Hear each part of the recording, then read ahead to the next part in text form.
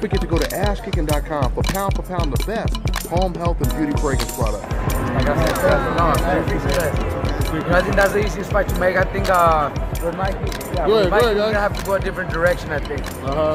Okay. So Mikey has to go in a different direction. Yeah, because you know Mikey's fighting with Showtime, and Bob Arum's not gonna let Lomachenko come and fight Mikey on Showtime, and you know, and even though they say they'll fight, they know it's gonna be a really hard fight for Lomachenko. I think Mikey's too big and too strong for Lomachenko. Yeah. You know, I know his promoter and his managers, they have to say that Lomachenko beat Mikey, but you know, I know